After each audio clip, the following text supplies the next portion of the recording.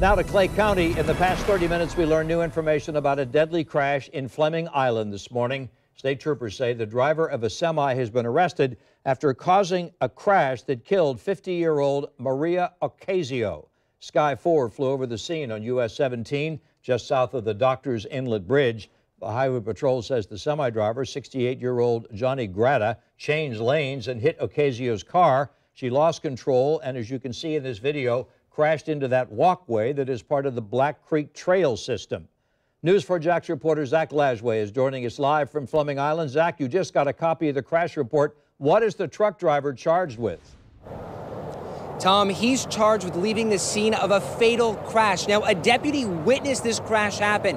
He stopped to help the female driver out, but then he got back in his cruiser and chased after the truck driver that never stopped. Highway 17 is busy.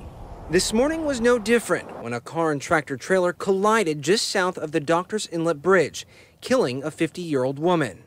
You know, driving a large commercial motor vehicle, and depending on the type of impact, there is that possibility that the driver didn't even know that the two vehicles had touched or collided. You know, a very large vehicle versus a small vehicle, sometimes it's very hard to determine. Hours after this morning's fatal crash, the Black Creek Trail Bridge remains closed. The tracks from where that woman exited Highway 17 remain visible, and her car still at the scene.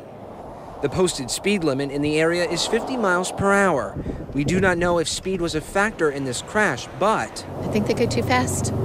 Kathy Bell lives in Fleming Island and says speeding in general is a problem on Highway 17. Especially in the mornings when they're commuting and trying to get to work, that's exactly what they do. Yep. Do you think they should reduce the speed from 50 miles per hour? I sure do. I sure do. I think it should be 40 between red light and red light.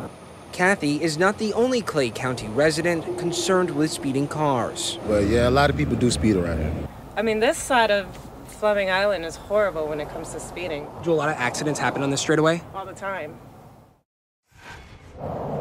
I reached out to FHP for stats on crashes in this area. I have yet to hear back. Now, you are looking at a live picture of the walking bridge. As you can see, it is now open. You can see some bicyclists heading that direction. It is in the jurisdiction of the county. I spoke to county officials earlier, and they tell me that it was damaged. A pillar was slightly dislodged, but crews repaired that. And like I said, tonight, it is reopened. We're live in Fleming Island. I'm Zach Lashway, Channel 4, the local station.